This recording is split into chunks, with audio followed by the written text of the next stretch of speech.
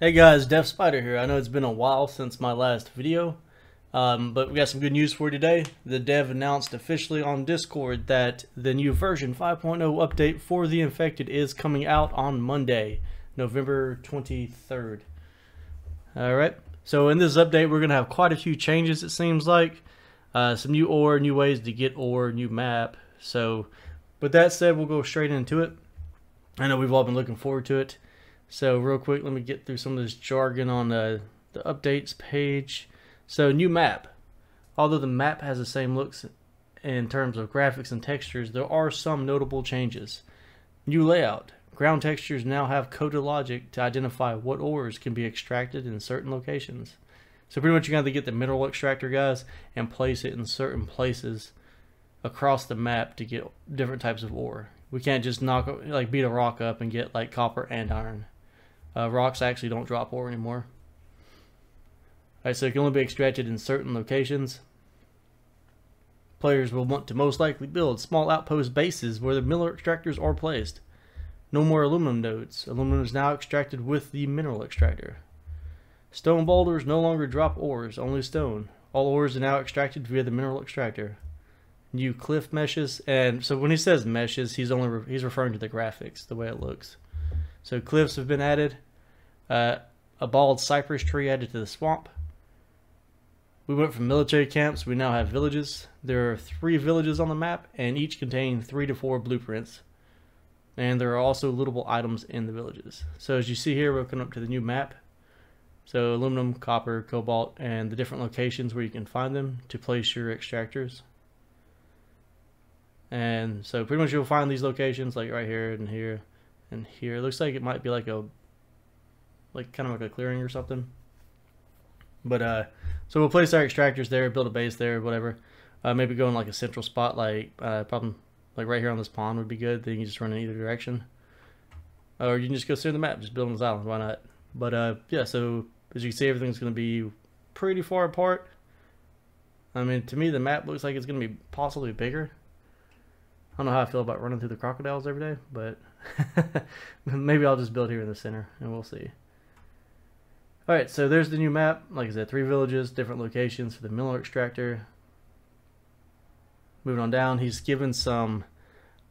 I've read through the notes already. He didn't say anything about these barbed wire fences, or about the shingles on the house, or the shutters, or some of the different looking posts. So I don't know if this is just teaser from the test mod, or exactly what these are. But as you can see, these are like finished houses. Like there's a satellite dish, railings going down the stairs, flat sloped roofs that look great. There's no indentions. I don't know, brick and siding and shutters and better looking beams. So I don't know if he's just teasing with those in the barbed wire fence, or if these are actually going to be in the game and he's just not saying anything about it. And like continuing down, here's a barn, like almost like a wood stone outing. That looks like a metal shed. And then you get to like 2 metal silos. These are the new cypress trees in the swamp, in case y'all don't know what cypress trees are. Alright, and then these are the new cliff meshes, the cliff faces. So in the areas where we couldn't actually swim out of the river, these are the locations he was talking about. And then this one he's like teasing, I guess, that curtains, water pipes, radiators, pot stands for plants, chairs, bookshelf. There's like a desk in the back corner. So we'll see. Again, none of this is mentioned as actually being in the game right now, though. Alright, so the next note will be about the mineral extractor. Changes and additions to the extractor. You can acquire aluminum, copper, and cobalt ore only from mineral extraction points. Crafting recipe changed to no longer include copper and aluminum. This is referring to making the mineral extractor. It can run on biofuel now. And in early game, that's what you're going to want to do, is use biofuel, which is made from rotten food. And you'll need the mineral extractor to get ore before you have an oil extractor, so it'll have to run off of rotten food.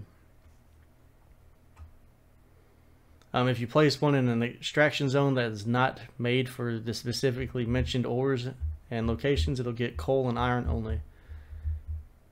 And then there's a toggle button to extract only stone. So I guess if you want to smelt stone into iron.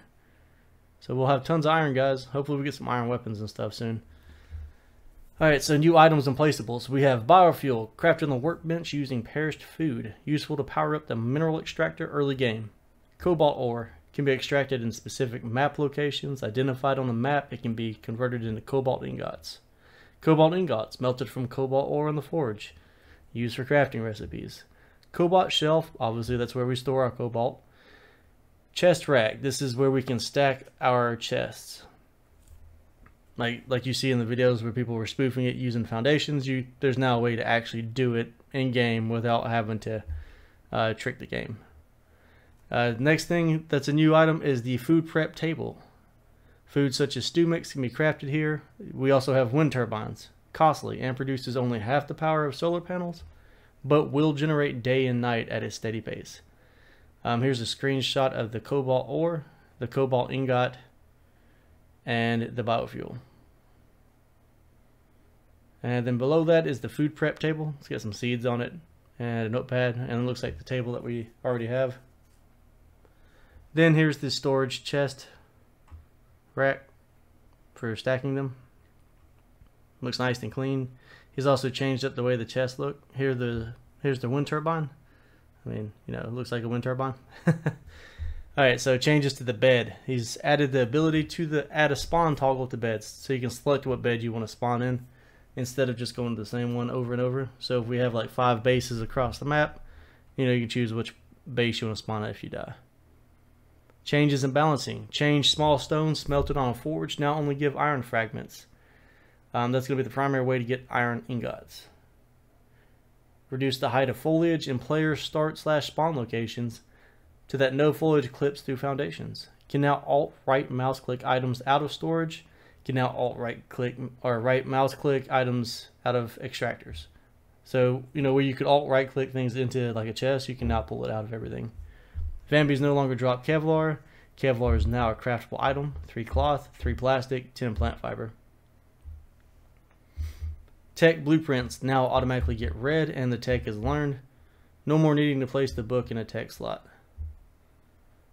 Technology blueprint list. Alright, so the field technology. Solar panel, yeah, it's all the usual stuff. Fridge, solar panel, solar battery, loom, lamp, stove, oil extractor, chemistry table, advanced workbench, and the wind turbine. So wind turbine looks like it's the only new one on there that I see. He's changed and rebalanced the stats of food items.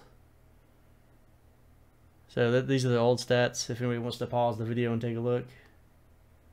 And then here are the new stats. Pretty much what's going on here is he's made it more efficient and actually given us a purpose to make like meat stew, fruit salad, and veggie salad. Whereas before the only purpose was to get your hit points and stamina capped out. And after that it was just kind of a waste. Except to save space in your fridge.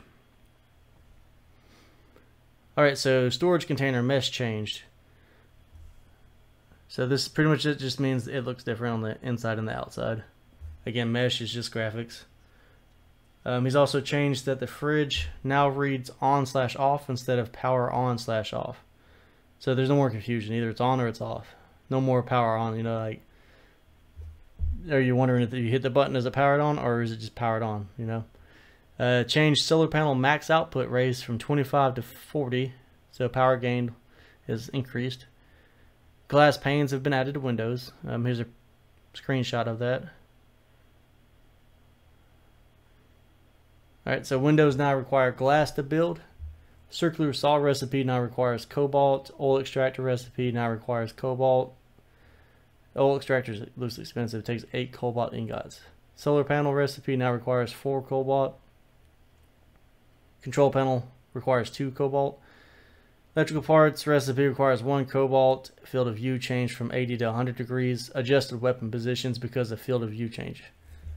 Bug fixes. Changed, or crafting leg armor would equip the leg armor in pants slot, and pants would auto-equip in the leg armor slot. When loading the game with a large flask of dirty water in a chest, the water would turn to clean. When food was cooking, stones were melting. I think there's supposed to be an ore in there. So when food was cooking or stones were melting, if you drag these items in your inventory and wait for the completion of the cook, or smelt without releasing the drag, you would end up with a cooked/melted item pretty much you're duplicating. You're getting double items. Alright, so shooting arrow rotation adjusted. Arrows will land and hit their target slightly to the right of where players would aim. I never noticed that, but maybe I was just making up for it without paying attention. If you press E to pick up a log and immediately click harvest after that, the log goes into your hand and firewood and sticks hit the floor. The same thing happens with watermelons, but that's all I tested so far. Pressing escape if the map was open would not close the map. Alright, so those are the new updates, guys. That's the new changes and all the new things coming to the Infected on Monday. I will have how-to videos out and showcase the new items and building stuff probably starting Monday night. Sooner if I can get access to it, but we shall see. And yeah, that's going to be the changes that we have coming, guys. As you can see, some graphic updates, tons of changes as far as, I don't know, like I didn't see where the copper is being used. I guess it's maybe in the same places and he's just added cobalt on top of it. Because we do have copper and aluminum, so maybe he just added an extra resource to make it take longer to craft items. But guys, that's it on the video for now. Be sure to like and subscribe if you want to catch more how-to videos and playthroughs. And I will get back to y'all as soon as the content drops. Thanks for watching.